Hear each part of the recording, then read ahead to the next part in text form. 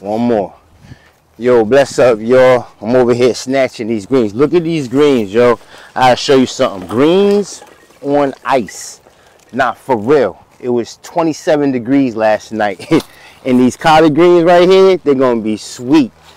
Now, a lot of y'all know that, like, yo, your greens get sweeter after the frost. Maybe you wonder, like, yo, how do the greens get sweeter after the frost? So I'm gonna break the science down to you. When these leaves go through photosynthesis, create sugars within the leaves of these plants, and what happens is the leaves converts the sugars to starch. It stores it as starches.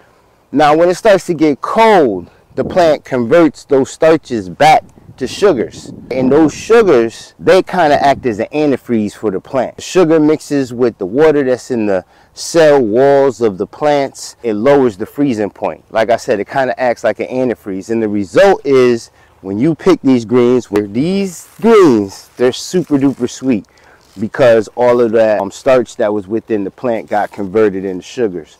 So it's just the way that nature works to kind of preserve itself, and the benefit is you get sweeter greens.